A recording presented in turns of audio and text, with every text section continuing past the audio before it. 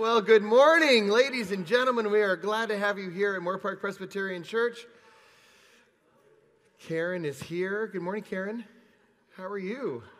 She's like, I'm never going to come late ever again. I'm kidding. You're not late. You're not late. Them in the back, they're late. No. Welcome. I'm Keenan Barber, pastor here at Moore Park Presbyterian Church, and we have so much going on this morning, and so I'm just going to begin with a word of prayer. Would you pray with me? God, thank you for this church and that they represent Jesus in this community so well.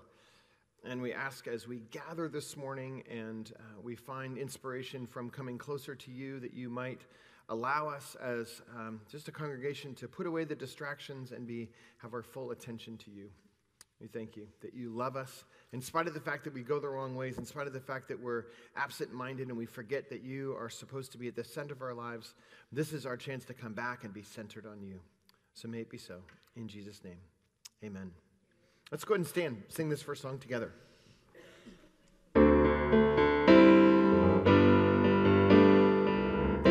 Oh Lord, my God, when I in awesome wonder consider all the works thy hands have made, I see the stars, I hear the rolling thunder, thy path through wide the universe display.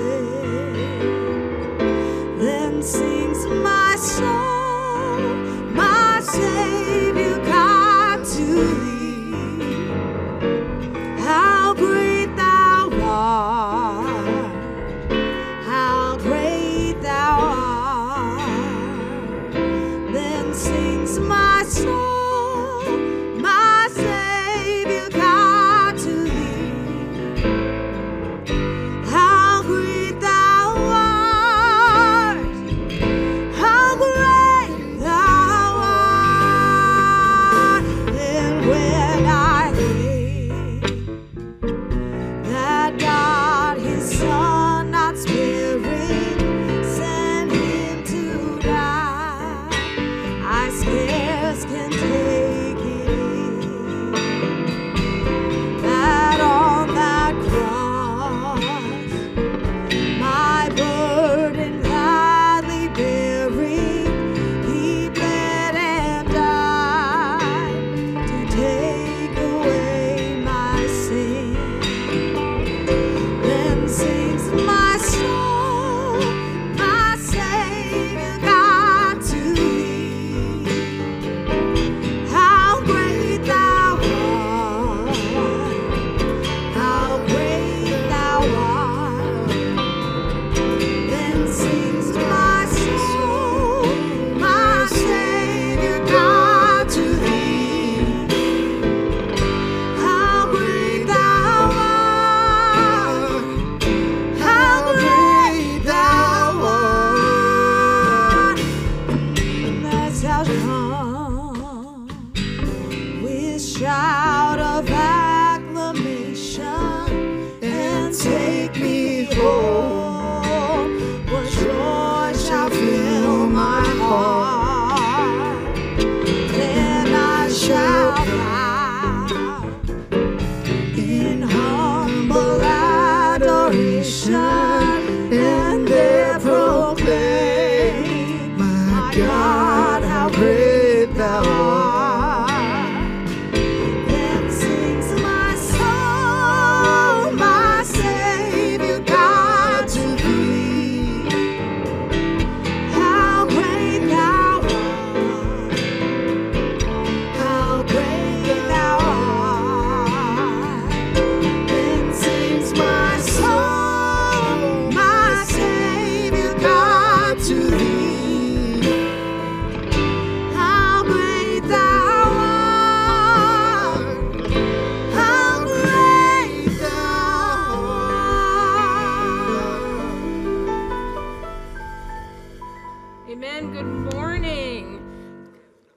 you to turn right now and greet one another, giving thanks for the Lord and each other. Bonjour.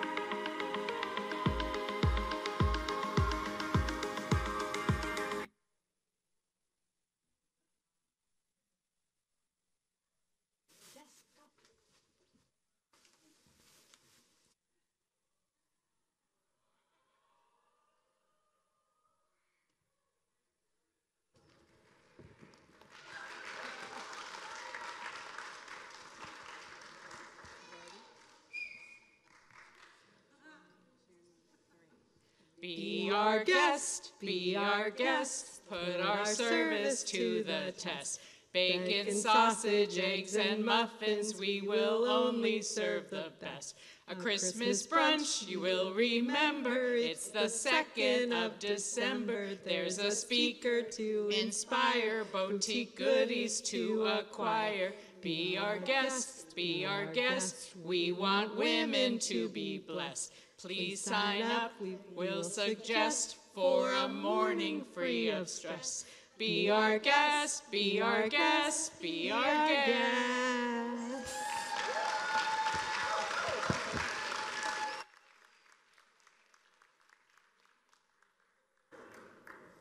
How do you follow Chalktoberfest and be our guest? I'm telling you, wow. Well, it's time for our announcements, and first is that we have the friendship pads at the left-hand side of each pew. Love to have you fill out that you're here. Let us know. We'd be super glad to have you on our list for mailings, for just everything that's going on. And speaking of those things, tonight is the annual Thanksgiving dinner. We hope that you're going to be with us. And next week, next Sunday after service, we're going to decorate the sanctuary to prepare for our Advent season. And we would love to have you, whether you can give us 5 minutes or 5 hours. No, not that long, I promise. Whether you can give us a few minutes or help us until we get it all up, we would just love to have you all with us.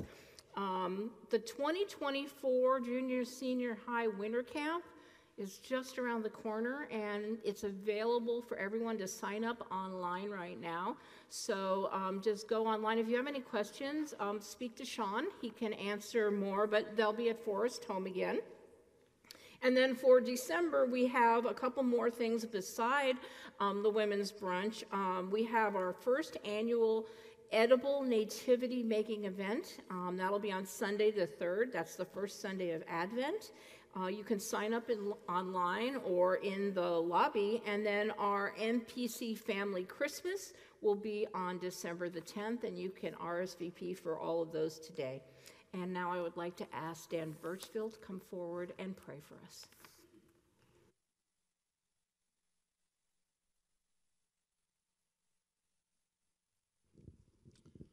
Let us pray. Dear God, we come before you as a church family and thank you for the gift of today and your grace and mercy to each new day. Please be with us throughout each day and help us navigate whatever comes our way.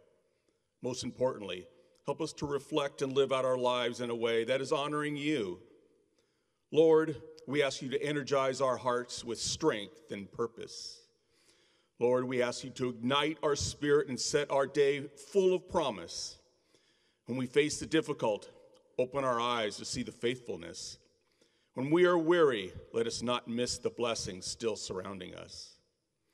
Lord, we pray that you bless our church family at the all-church Thanksgiving dinner tonight as we all gather together and count our blessings with grateful hearts. Heavenly Father, we ask you to comfort those who mourn the loss of loved ones, especially during the holidays. Lord, we continue to pray until there's lasting peace in the Middle East. And God, open up our hearts and our eyes as a church family during Advent to see our community as we would see them. Give us the courage to shine your light on those around us.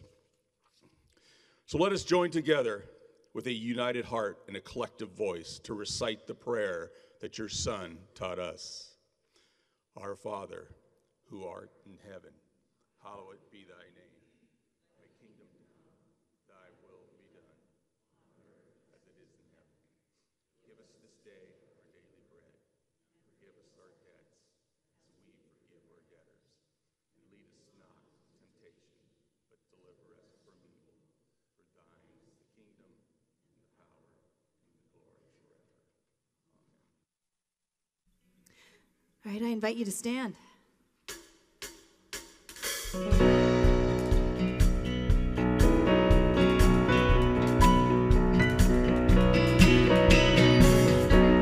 Blessed be your name in the land that is plentiful, where your streams of abundance flow. Blessed be your name. Blessed be your name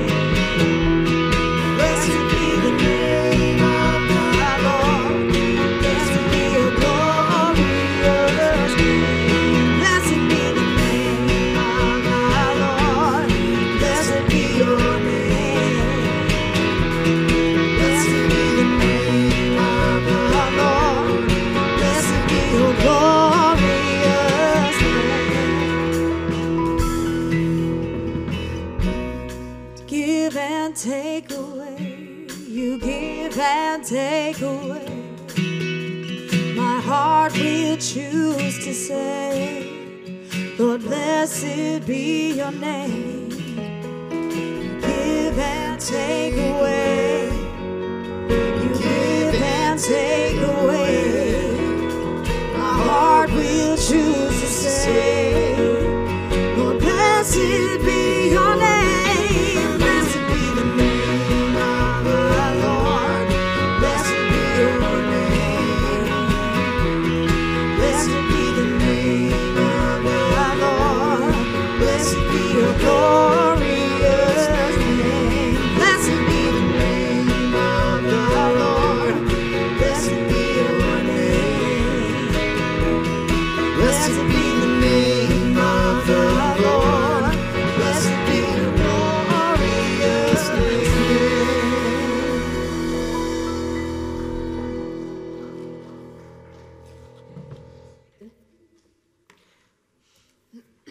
We think of our tithes and our offerings. We think about how we can count the many blessings in our life, for the abundance of God's love and care for us, and how he walks alongside us in every step of our lives. And so if you're new here to the church, this is the time when we take our tithes and our offerings, and there are a couple of plates at the back of the room that you can drop an offering if you like on your way out. Also could do so online at our website, and you can also send a check in the mail. But right now, take a moment to think as we move into this week of Thanksgiving, what it is that you count as your blessings and how you are thankful to the Lord.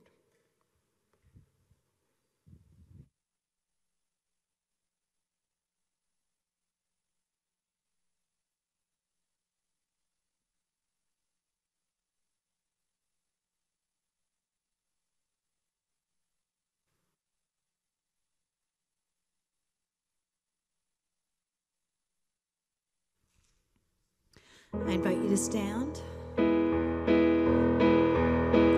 Praise God from whom all blessings flow. Praise him, all creatures here below. Praise him above the heavenly hosts. Praise Father, Son, and Holy Ghost. Amen.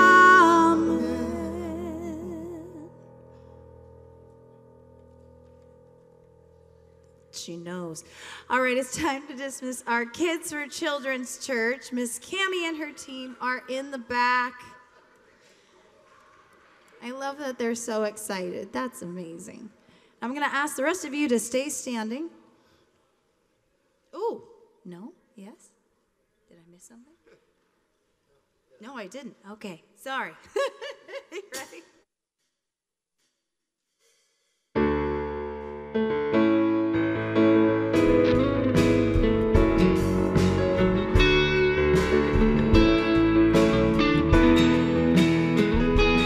Bless the Lord, oh my soul, oh my soul.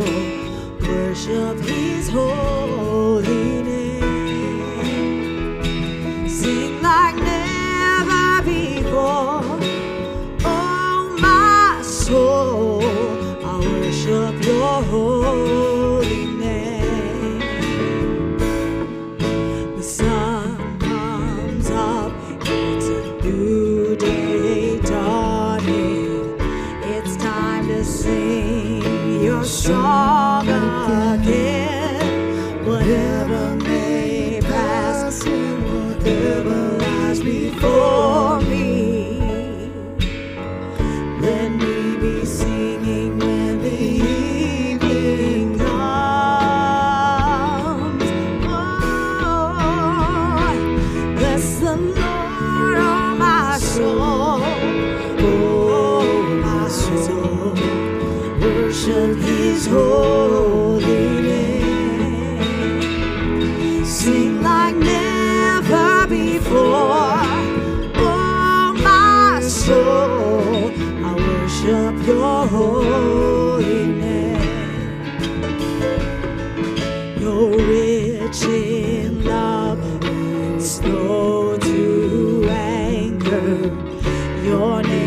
great and your heart is kind.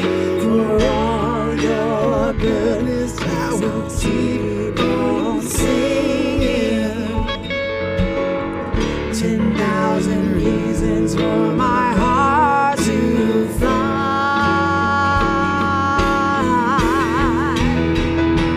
Bless the Lord, oh my soul, oh my soul. Worship His holy name. Sing like never before, oh my soul. Worship your holy name.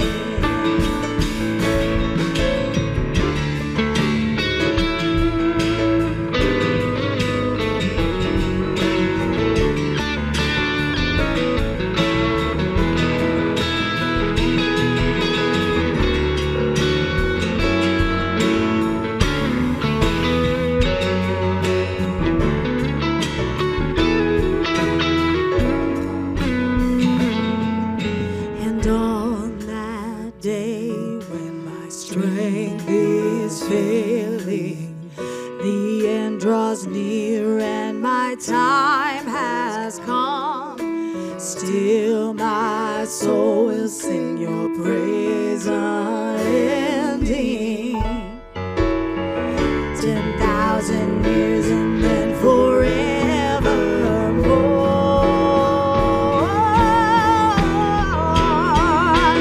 Bless the Lord, oh my soul, oh my soul.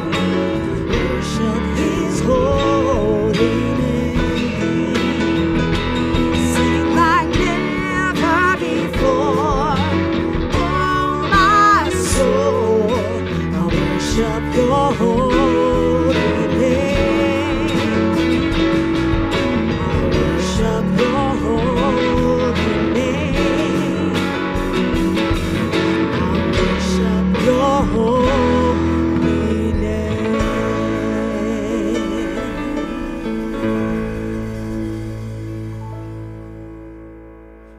All right, you can be seated. We are going to do things a little bit differently today than we've done before in that what happened was we had a new members class. And then after new members class, what we do is we bring the people who went through the new members class and we bring them in front of the congregation. We ask them some questions, we ask you some questions, and we do that. And then we realize, gosh, there's some people that didn't make that first class because life was going on. And so we had a second time that we did that. And we thought, we got everybody.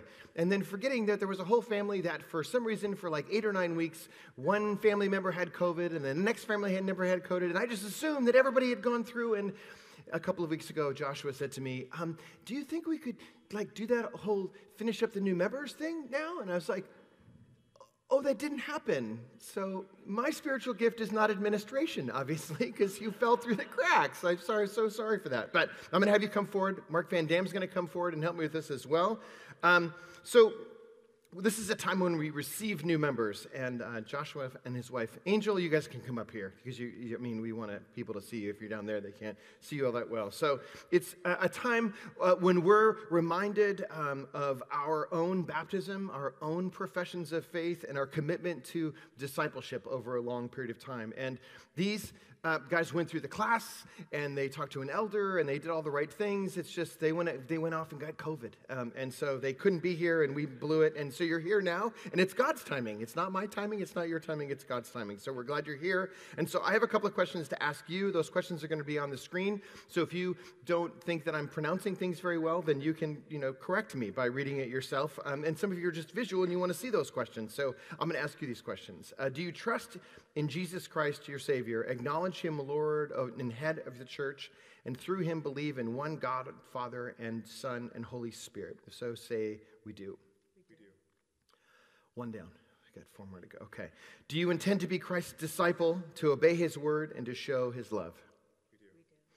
Will you pray for and seek to serve the people with energy, intelligence, imagination, and love? Will you be a faithful member of this congregation, share in its worship and ministry through your prayers and gifts, and study and service, and so fulfill your calling to be a disciple of Jesus? Very good. Mark has questions for you as a congregation because as much as they have responsibility to be a part of the congregation, we have a responsibility, congregation, to welcome them in and to make sure that they know where the coffee is and all those kind of good things. They've been here long enough. They know where the coffee is. They know where the donuts are. But to be able to assimilate into the life of the congregation. And so you all are going to go ahead and stand. And Mark's going to ask you a question. Thank you, Keenan. So the correct answer is we do. Just in case you were wondering. All right. And in your honor, we're having a very special dinner party tonight for you. So we've never done that before, but welcome. Do we agree to receive these new members with love, to pray for them as they integrate into the life of the church, encourage them in their faith walk, and guide them as they seek to serve Jesus Christ, who alone is head of the church? Do we agree? We do. You may be seated. So normally at this time, what I would do is I would pray for them. But I'm going to let them share a little bit about who they are and their story because we don't normally get to do that. We have a big group of people up here normally for a numerous class. It's just them. So I'm going to have them share a little bit of their story and then we'll pray for them after you share. You want to pray? His notes are on his iPad. Oh, your notes are on your iPad. Yeah, you can't have them. You have to trust the Lord in this. You can't trust your iPad. I'm kidding. You good? Okay. Testing. Hey, it works. Cool. Okay, so in case we haven't met, my name is Joshua Hamza. This is my wife, Angel. And we're the ones that sit up here at the front, accidentally blocking your view during worship. So sorry about that. But my wife and I, we have similar testimonies, and we just can't help but praise. God has done a miraculous work in our lives. We know what Jesus saved us from. Oh, I hit the wrong button. Sorry, guys. Hang on. So I grew up in the church. My single mom was a new Christian, so she was on fire, which meant that we were in church several times a week. Fantastic. Thank you. So youth group, Awana, vacation Bible school, you name it, we were at the church, which means I grew up knowing a lot about God. But I'll come back to that. When I was 14, I ran away for the first time. My parents were strict, so I got grounded a lot growing up. And in my teenage years, I just didn't want to be at home. That was the first time I got put in handcuffs. The next time was when my parents called the school and had them search me, and they found poems about killing my classmates. After I got out of a mental institution, my writings got me in trouble again 6 months later, about my parents this time, so they had me charged with felony harassment and removed from the home. I was put on probation, assigned to live at a homeless shelter for at-risk youth. Not long after that, I stayed out after the shelter's curfew. Needing a place to go, I was taken in by a local pedophile ring. My story didn't get much better from there. In the last half of Romans 1, Paul talks about the justice of God's wrath for all manner of unrighteousness. And I deserved all of it. I've been a liar, a thief, a prostitute, a drug addict, a drug dealer, a gang member, an adulterer, an identity thief. Nearly every single thing that a parent could pray for their child not to engage in, I did. And I encouraged others to do the same. I've been molested, pimped, beaten, robbed, and taken hostage. By the time I got raided, I was being investigated by the Secret Service for federal weapons and forgery charges. So what happened? Well, in September of 2014, I was at a house where there was a car parked in the driveway that had just been used in a drive-by shooting. The police kicked in the door of the house I was at and arrested everyone. I gave them my fake ID, but there was no hiding who I was once the police fingerprinted me. I'll never forget it. The next morning, a guard came to my cell and said, well, Mr. Has a bunch of names here is going to Idaho. So I was put in a cell in Los Angeles County Jail to await extradition, where I was virtually guaranteed to go to prison. And wouldn't you know it, I ended up being bunkmates with a man who led the Bible study in our pod. Well, I'd heard all the stories growing up, and it's not like I was busy anyway, so I accepted his invitation. I have no idea what it was that we studied. All I know is that afterwards, I walked back into my cell and got absolutely wrecked by the Holy Spirit. I went from laughing and joking in the hallway to bawling my eyes out, overwhelmed by the awareness that everything in my life was poison, and even the things that I thought were good that I was doing were hurting other people. For the first time, I realized what surrender is, and I told Jesus, my life isn't worth anything, but if you want it, you can have it. The next step was obvious. I knew I needed to get a Bible. I started reading and studying, highlighting, underlining, meditating on God's word, finally getting to know Jesus instead of just know about him. I learned that God not just welcomes, he actively seeks the lost, the broken, the downtrodden, the afflicted, and the weak, like me. He invites the prodigals to come home. Well, the state of Idaho was also inviting me to come home. But miraculously, the Secret Service didn't end up indicting me. I did still have to go to prison, but despite absconding from probation and forcing the state to pay to come get me, the judge didn't impose the entire 6-year sentence I had hanging over my head. In Isaiah 55:11, God says his word will not return void. And I was baptized in a chapel of an Idaho prison on my 25th birthday. I can relate a lot to the book of Joel. God's children who knew him had chosen to rebel. But God promises in chapter 2 that if his children will come back to him, he'll restore. Well, I've been charged with 30 felonies in 3 states. But 8 years ago, last July, I got out of prison and haven't been put in handcuffs since. I haven't put a needle in my arm since the day I got arrested. After getting out of prison, I chose to go to rehab and completed the 12 steps. I have a healthy relationship with my family today. My mom spent years praying for me and now calls me sometimes to pray for her. I had dropped out of high school, but today I'm licensed by the North American Board of Certified Energy Professionals and have completed a pastoral training program. I'm remarried, and we've been blessed with a beautiful baby boy. I was homeless for a decade, but less than 7 years after getting out of prison, my wife and I bought a house in Fillmore. So that's why we worship the way that we do, because God's been so good to us. I was dead in sin, but today I'm alive in Christ. 2 Corinthians 5:17 says that if anyone is in Christ, he's a new creation. The old has passed away, and the new has come. I tried changing on my own. I couldn't do it, and I still can't. But he can. He did a miracle in my life. And if he can do it for me, he can do it for you. Thank you.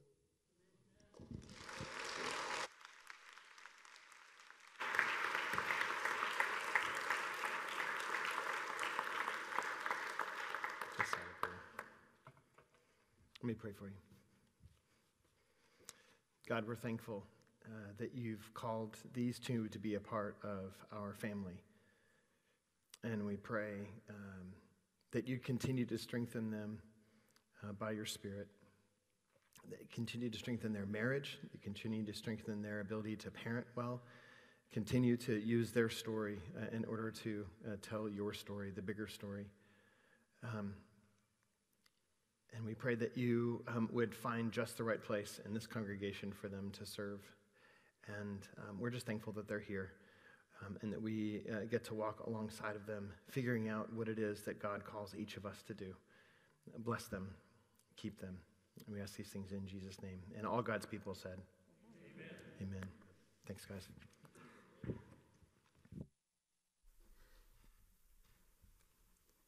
God is so very, very good. After hearing your story, I never would have imagined, because you both have such joy whenever I see you. The greatness of God's love lives through you both so intently. It's just, thank you for sharing that. It's so beautiful. All my words fall short. I got nothing new. How could I express all my gratitude? I could sing these songs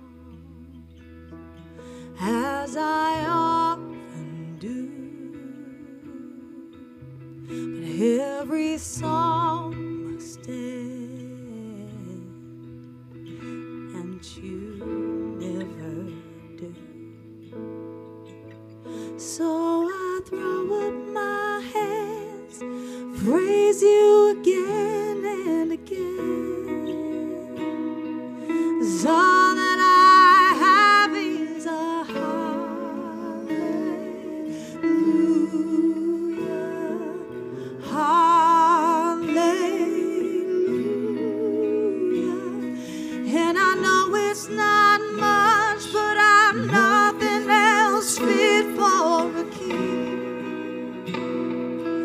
except for a heart singing hallelujah,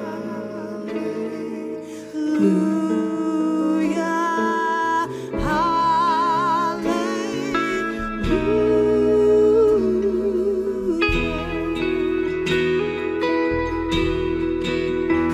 I've got one response. I've got just one move.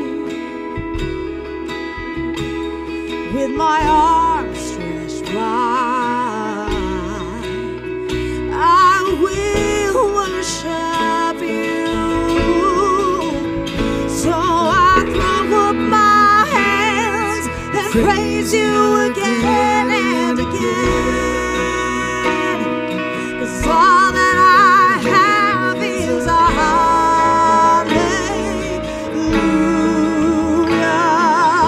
hallelujah. And I know it's not much, but I'm nothing else fit for a king, except for a heart singing hallelujah,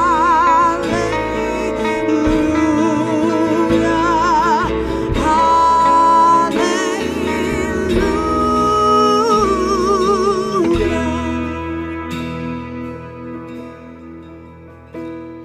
So come on, my soul, don't you get shy on me, lift up your song.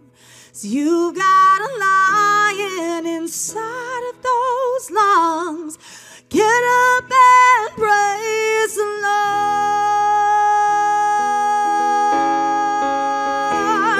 So come on, my soul, don't you get shy on me, lift up your song.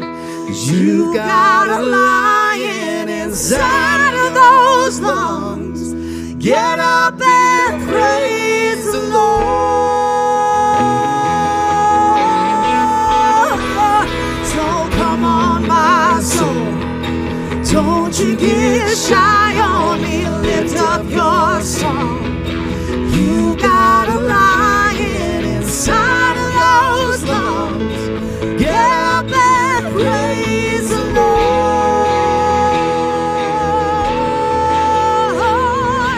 Come on, my soul, don't you get shy on me, lift up your song. 'Cause you got a lion inside of those lungs. Get up and praise the Lord. So I throw up my hands, praise you again and again. 'Cause all that I have is a hallelujah,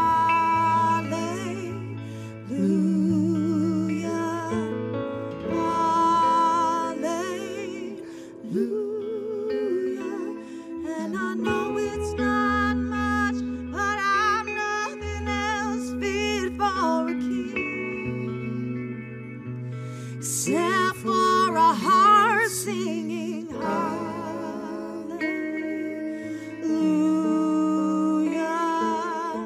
hallelujah.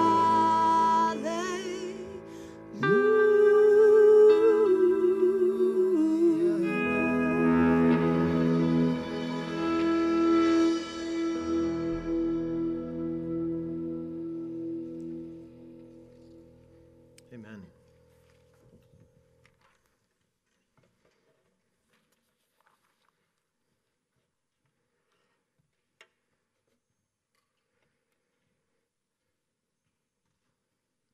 Sometimes transitions are hard. Let's just acknowledge that, shall we say, Sam?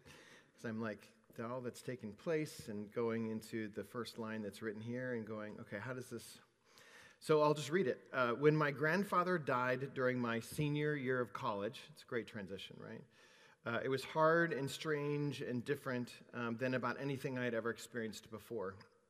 See, his name was Keenan Clarence Barber, and they called him KC. My dad is Keenan Frank Barber. I'm Keenan Thomas Barber, and there is Keenan Charles Barber. And so this young man has the unfortunate sort of, weight to carry that you have the Keenan name to carry, and I'm not the third because we all have different middle names. That's why they don't call me the third or call you the fourth or whatever it is. But it's Keenan, obviously gets thrown down, and then Jen's dad's first name is Charles, so he is Keenan Charles, and so he gets called KC, and so it's like he represents the Keenans and the other side of the family, and my grandfather, and I can remember actually making the phone call. Maybe I've told the story before.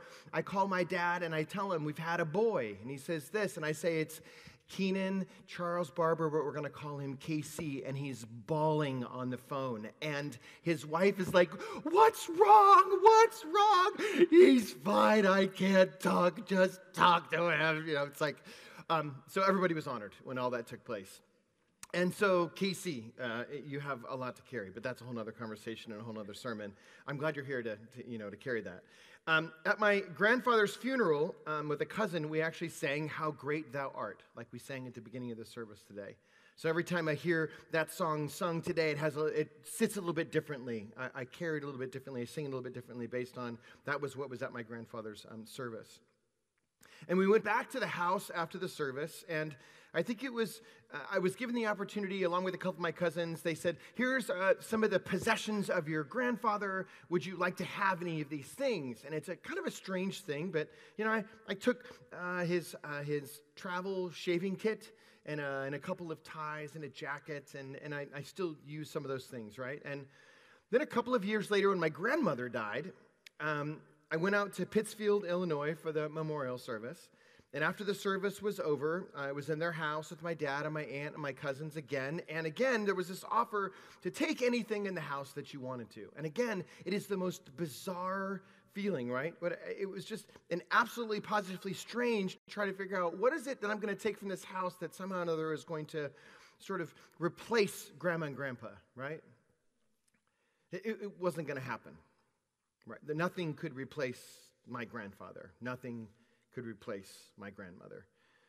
And it got me thinking about sort of the things that we leave behind, right? The things that we're going to pass along. It was, for them, was it this 3-bedroom, brick house that my grandfather built with his own hands? Was it the appliances that were left in the house? Was it the 2 cars in the garage that had gone kind of unused over the last number of years of their lives? What was their legacy? Was it about that stuff that was in the house? And as we conclude our series on stewardship, the question that I want to propose to you is, what will the legacy of MPC, Moore Park Presbyterian Church, be long after we're all gone? And how can each of us participate in ensuring that the legacy lives on and thrives into the future? And this is where the scriptures can be helpful to us, right? And none more helpful than the words spoken by Jesus himself.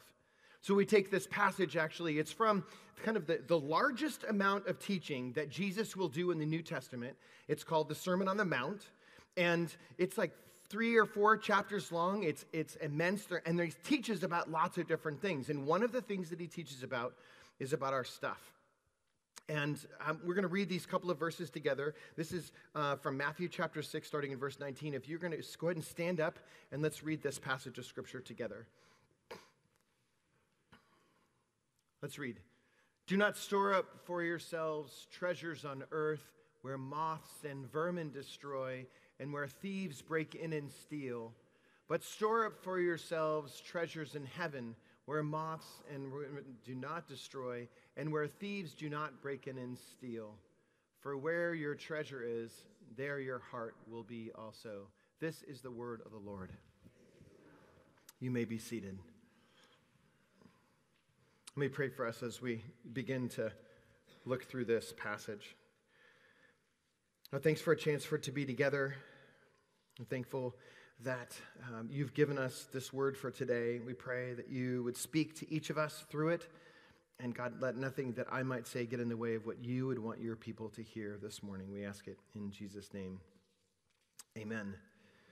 So the world of advertising is set up in such a way to convince you that there are things on this earth that are absolutely, positively essential in order for you to have, in order to survive in the real world, right?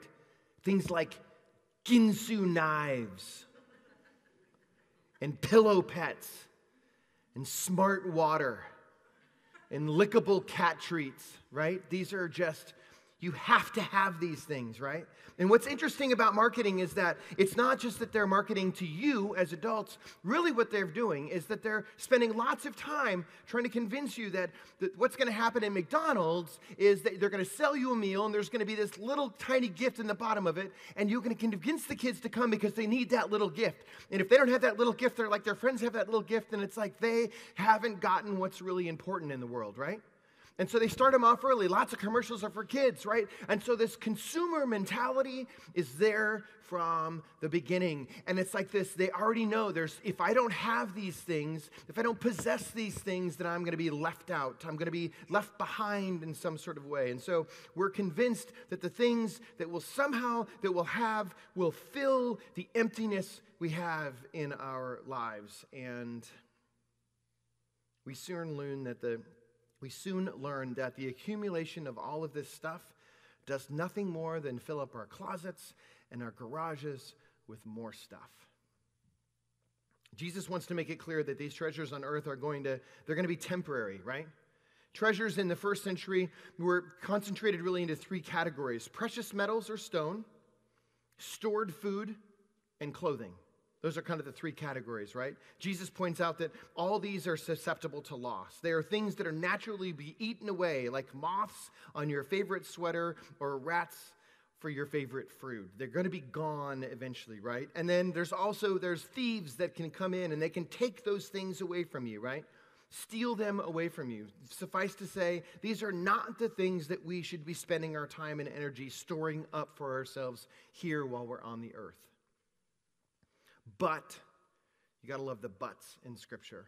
But, store up for yourselves treasures in heaven where moths and rust do not destroy and where thieves do not break in and steal.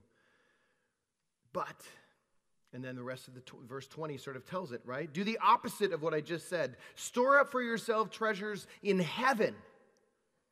But what does that mean exactly, right? Does that mean like in the attic?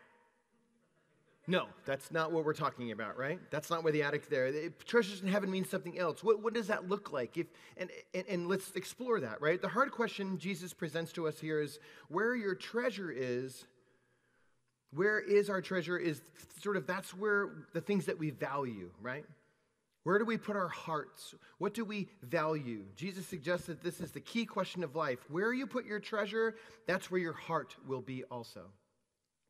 What you value, what you support, what you invest in, what you place value in, that's where your heart is.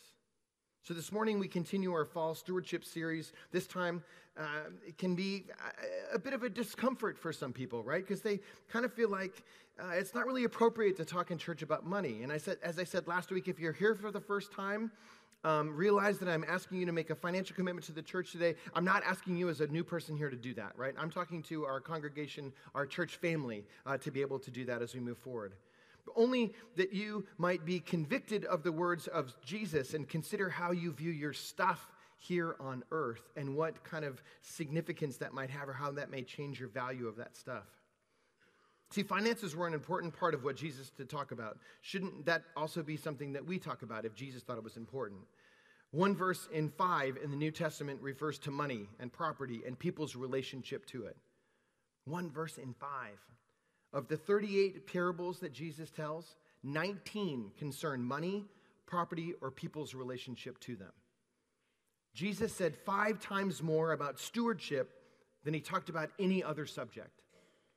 This means that he had said more about stewardship than he talked about salvation or preaching or baptism or any other of the major doctrines. It appears that God knows that if he can get us in right relationship with our stuff, in right relationship with the material things that are around us, it is not difficult for us to grow in the things that are spiritual and eternal. We put our hearts where we put our treasures.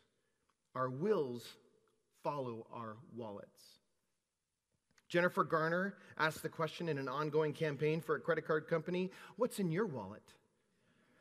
For today, we ask, where are you spending your dollars and cents?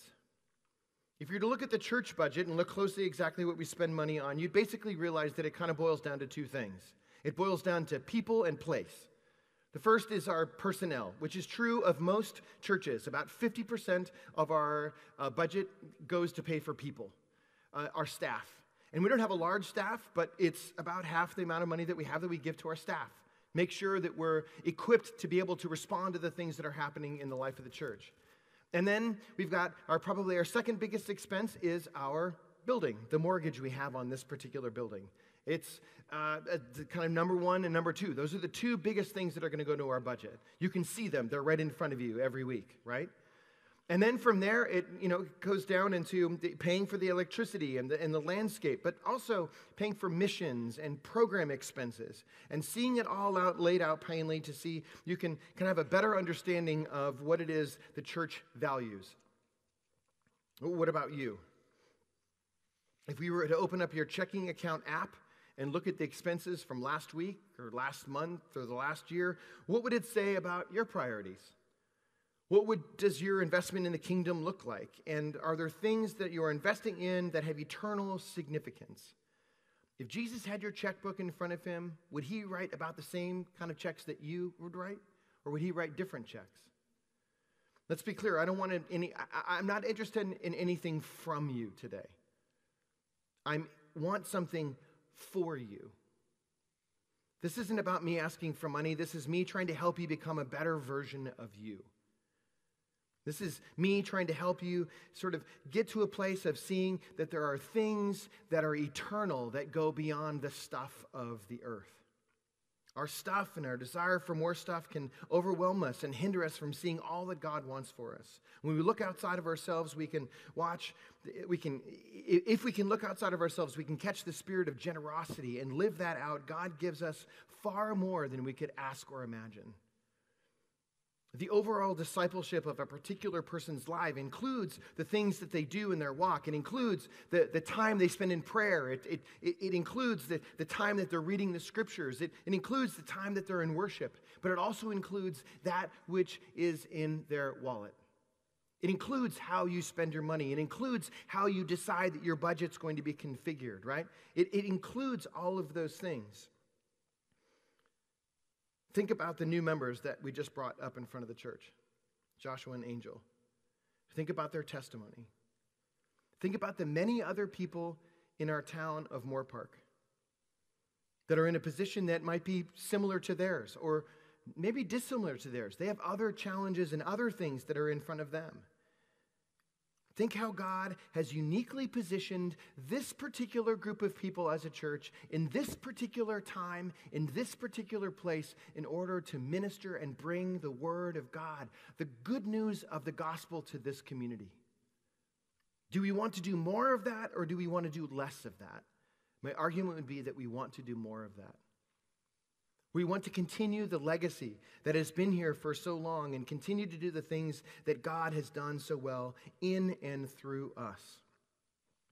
So some of you have been faithful givers to this church for a very long time. And I want to say thank you and pray that you will continue to be faithful givers. The legacy of MPC lives on because of your long obedience in the same direction. And some of you have been here for a while and trying to figure out how deep you want to put your oar in the water. And for you, I think I would simply give giving a chance. Write down a number you think is absolutely doable on a sheet of paper. And then add a little bit more to that so that it makes you feel a little bit stretched, so that it makes you feel a little bit uncomfortable, so that you are actually having to exercise your faith muscles. Pray, and then write that number down on the commitment card. We need to do some things as believers that require faith, not just financial management. If you're a visitor today, I hope you return and give us a fighting chance as a church. We have amazing donuts after the service, right? You can join us right out there. And if you want to come to a dinner tonight and join us from 4 to 6, it's going to be fantastic. Here is what my grandparents left me, right? It's the funny thing was in my notes, I put Dob kit. And I had somebody who read my sermon before they said, what's a Dob kit? Some of you are like, it's what you put your shaving stuff in, right? But I had to change it so it didn't say Dobkit because some people would know what that is. And then this is a tie which never gets worn at this church, right? Because we don't believe in ties until there's a memorial service, and then somehow or another we believe in ties. But that's my grandfather's tie. It's a little bit thinner than some of the ties for a while, but then thin ties kind of came back, and so now I look like I'm cool when I'm actually not. But those are things that my grandfather left behind, right? But what did they really leave me?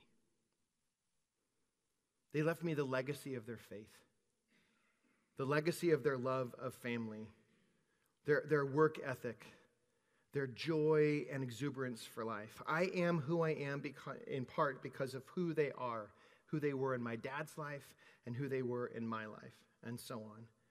I carry forward the sense of kindness and generosity and compassion that they has come through the generations to me. And my hope and prayer is that it continues with the young people that are considered part of our clan as well. I hope at the end of the day that my kids aren't going through my stuff and thinking, I found this really cool thing, and go, that's what Dad left me, was this really cool thing.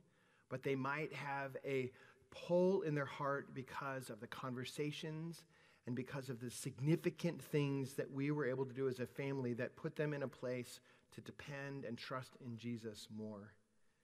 In order for all that to happen at this church, in order to equip this church to be able to do that on and on and on, it takes financial support, your financial support. And so what are we doing here today? What exactly is In Gathering Sunday? There is a card that you could get your hands on probably in a couple of different ways. One way is that we sent them out in the mail, and so you might have gotten that card in the mail. The second way is that you saw in the pews today. How you doing? Good to see you. I'm just going to grab this out of your way. He's like, why is he walking towards me? This is not good. In your pews, there's one of those cards. Some of you actually online, you saw that there was a link that you could put your information in on a link. And so for some of you, you're going to look at the person next to you and say, they didn't move. And so are they not giving? And now you're getting judgy, right? Like, I give my card, like, they make a lot more money than me.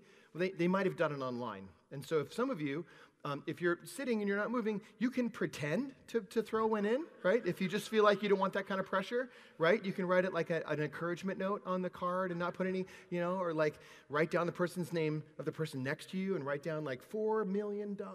Right? No, don't do that. Don't do that. But mechanically, that's kind of what we're doing, right? We're going to ask you to kind of place your faith and say, this is a number that I want to commit to for this next year. Now, let's be clear. There are times when life changes. Your financial situation changes. And for some of you, like, you're looking at the commitment you made last year and things have changed. A job situation has changed. A financial situation has changed. Just let us know that. That's okay. We can adjust. God is big enough to know that there are some people who've done financially quite well and they're giving more. And there's some who've lost a job and maybe they're not able to do that right now. And that's okay. It's okay. This is not about like guilting you into doing something that you don't want to do. I don't want to do this, right? This is about faith building. This is about us building our trust in God more with the things that He's given us. What does this do? This allows us to help with the planning process of the church as we look at the next year. And then as the planning begins, then we kind of set that together and we put a budget together and we pray over our budget and say, is this how you want us to be a steward of the resources you've given us? And then it then just prepares us then for 2024 and how we're able to be present in the midst of the community that we're a part of in this place of Moore Park. And so I'm going to invite the band to go ahead and come up at this point, and they're going to noodle behind. They're going to give us a little bit of music, so there's not that awkward sort of silence of like, am my footsteps really too heavy, or whatever it is that you might feel awkward about.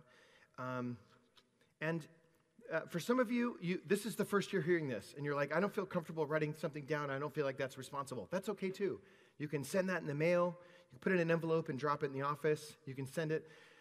You can actually go online and still click on that link and be able to just type that information in if you don't want to write something down.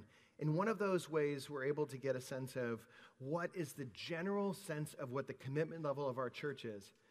And then from there, again, we plan the budget that's coming. And you'll see that on the front side of that card is actually what we want you to fill out. On the back side, it's like, I wonder what numbers look like. And the back of that gives you a sense of, here's what 10% of an annual salary looks like. Here's what 5% of an annual salary looks like. If you'd like to know what 25 or 50% of that is, I'm happy to help you with those numbers as well. I'm in those moments, I'm a complete mathematician. Things just magically sort of happen. So I'm going to pray for this time of ingathering, and then when I stop talking and stop praying and say amen, kind of from that point for a few minutes, just come to the front. You can drop this here. If you're in a place where you can't bring it to the front, raise a hand. Somebody will grab it from you. They won't look at it. You can fold it in half. You can drop it in there, and we'll do it that way as well. Is that good? Let me pray. Thank you, God, for the faithfulness of this church, for their generosity. We know for a fact in my conversation with Angel and Joshua, they could have gone to another church. They could have been at a different place, but they felt like this was family and this is home.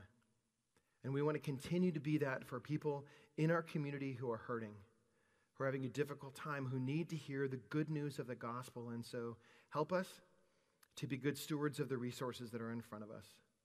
Help us to know and have wisdom to know how to contribute to the overall success of this place. We know that it is not just about one of us, it's about the collective of us. It's about being the church and how your Spirit comes down and encourages and moves your church to be able to do things that on its own would not be able to do. We're thankful for the sacrifice of your Son, Jesus, that you gave it all for us. And so as we seek in our hearts to figure out what it is we're going to give back to you, just be with us in that mental conversation with our spouse, with our family, and if it's just us on our own, what that might look like just in our own prayers. We give this all to you, and we pray it in Jesus' name. Amen.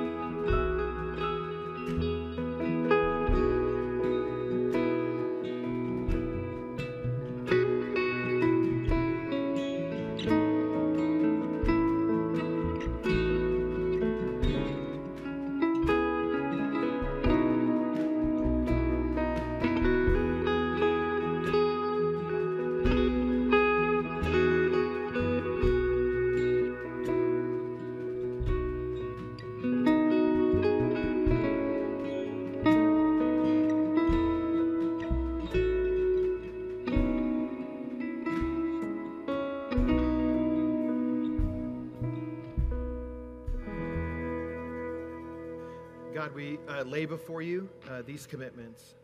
We're thankful for each life that it represents, whether there's $1 on this sheet, whether there's $1,000. It is not about a dollar amount. It's that which is going to change us, that which is going to shake us loose from our own possessions, our sense of fearfulness in the midst of an economy that seems unstable, that in the middle of all of that, we would say, we trust you, God. Do great things in this church. Do great things through the commitments that are here. We ask it in Jesus' name. Amen. I'm going to give you just two very practical sorts of things. We're going to sing the last song and then do a benediction. There's now a box in the back, okay? We're getting to a place where we're realizing that thieves are real. We've had our own mailbox outside broken into twice in the last month We're going to change the way we receive mail. We're actually going to receive it into the actual building so that someone can't take that away. And then the second is, typically you would leave your tithes and offerings in the 2 plates that are there. If you're comfortable leaving it in the plates that are there, that's up to you. Probably the more secure thing is going to be put in that box, which is locked, and then people then come back later and get it that way. So we're trying to be a little bit more secure and be aware that as we're doing things, thieves are trying to figure out a way to get in there, and we just want to discourage that. So that's a great way to introduce this last song. It's awful. So would you just go ahead and stand? Let's sing this last song.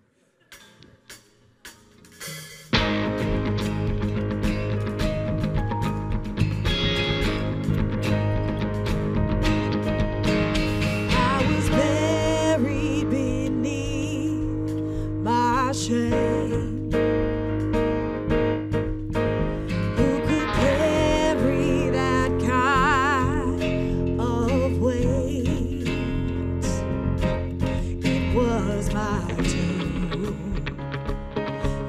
Till I met you, I was breathing but not alive. All my failures I tried to hide. It was my tomb till I met you. You called my name, and I ran out of that grave, out of the darkness, into your glorious day. You called my name, and I ran out of that grave, out of the darkness, into your glorious day.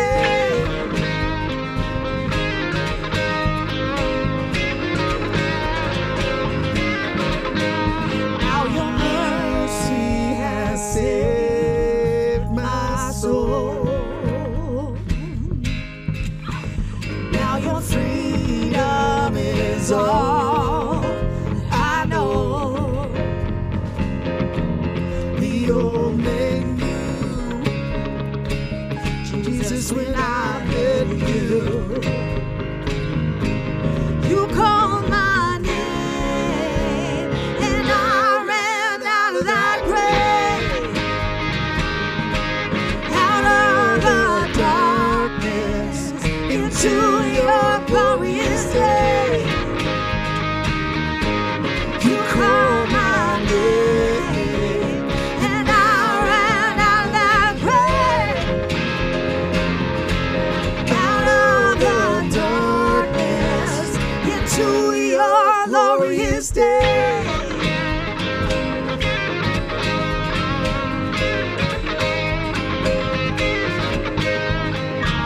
I needed rescue, my sin was heavy. Chains break at the weight of your glory.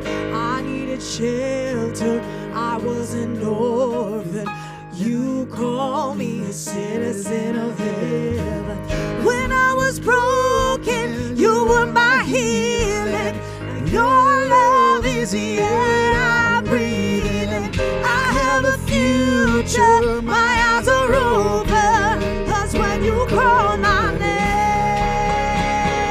I ran out of that grave, out of the darkness, into your glorious day. You call my name, and I ran out of that grave, out of the darkness, into your glorious day.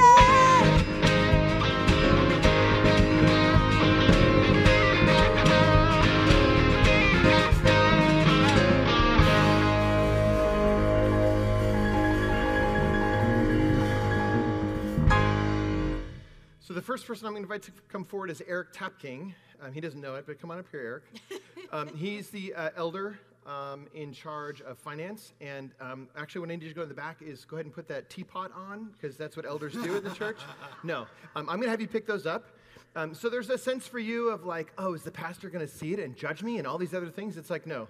It's for the finance elder to figure those things out. And so I'm going to put that in your, so if you lose those, you get to contact all those people and figure out what happens to them. So thank you for that. I just wanted to show that there's this chain of command here, and we're making it happen. I'm going to invite Kelly and Dan Birchfield to come forward. They're going to be here for prayer. If you're in a place in life as you're looking at this next season of Thanksgiving and Christmas, and it's your first time without that loved one, which is many of you, maybe you need some prayer to prepare yourself for the season that's ahead. And maybe you're just going through something tough, difficult. They're here to pray for you. We're here all the time. If you need prayer, reach out, ask us. We're here to pray. We're here to walk alongside you. If we don't know what's going on, the Lord did not give me the spiritual gift of ESP, so I can't read your minds and know what's going on. You got to let me know what's going on. But they'll be able to pray for you today after the service. And we hope you'll come back at 4 o'clock this afternoon for our Thanksgiving feast. If you have not RSVP, just show up anyways. Bring something Thanksgiving-y, right? Something. And if you don't bring anything, just bring you. It is going to be a great chance to be together. It's very casual, right? It is not like you have to dress to the nines or something or wear a tie. No, just show up. It's a great chance to sit at a table, get to know people you don't know before. So receive this blessing. Go, knowing that the things of this earth, moths and rust, are going to take them away. But the things that are of heaven will never be taken away. Where's our investment going to be? Amen. Have a great Sunday and happy Thanksgiving. We'll